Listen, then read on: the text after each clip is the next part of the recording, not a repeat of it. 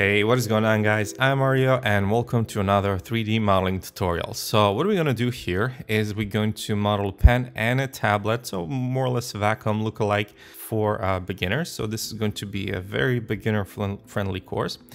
And so what we're going to do here is first we're going to organize our workspace a bit, and let me just reset the current workspace so that everybody sees what we have here. And we're going to first organize our workspace, and then we're going to prepare our projects. So basically we're going to talk about project window and setting up projects, and we're also going to talk about how to set up our initial references. Okay, so let's start with organizing our workspace. So for now we have in Maya Classic here, and some things here, for example, for modeling, we really do not need. So I'm going to remove this time slider and this range slider. To find that, we can go to Windows, and then UI elements, and then right here time slider and range slider. We can enable, let's say, time slider, actually disable. Let's go to Windows, UI elements, and then also disable range slider. So shelf personally I am not using, so if you would like you can still have it here, but if you see that it's gone in my interface, that just simply means again here that it's disabled right here under shelf. And the same thing goes, for example, for outliner. So for example, here's our outliner, and what I like to do is like to dock it right here on the other side where it's just maybe easier to navigate. So to do that, I just simply need to left click and hold on it and then tear it off. And while still I'm holding this left click, I just need to position it right here. So basically maybe here. So that way I have it all here under these tabs. And if you click one more time on these tabs, then you just close it and get clean interface like this. All right, so this is all about customizing our interface. And again, like I said, if you would like to work with a shelf on, you can still bring it here back.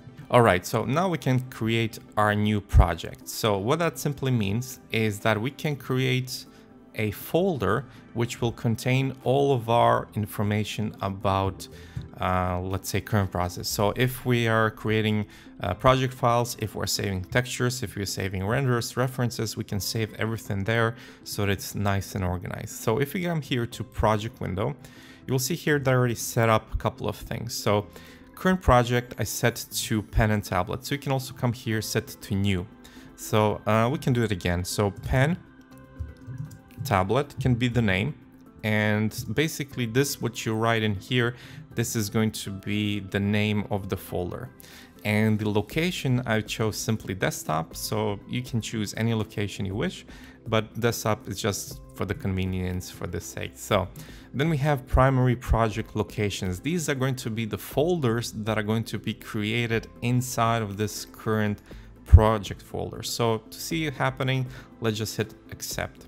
And the moment you hit accept, if you go to that location, you will notice that now you have pen and tablet folder created there with a bunch of these folders inside.